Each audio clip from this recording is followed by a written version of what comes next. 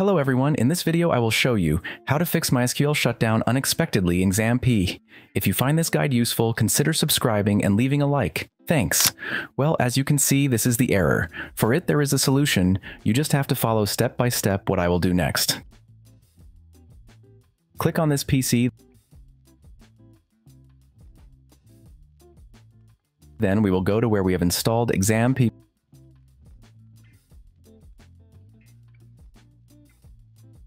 MySQL. Right-click on data, and we will change the name to data old.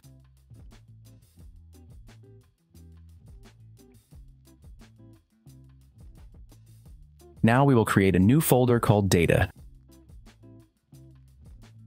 Click on backup and copy everything.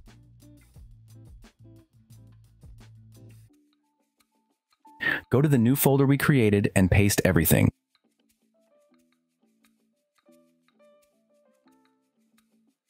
Now click on Data Old and copy ibdata1. Paste it into data.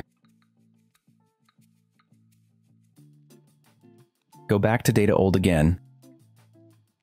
And we copy all the folders that we have except these three. In my case, only one folder would be left, but you must copy all the folders that you have except these three, and we paste it in data.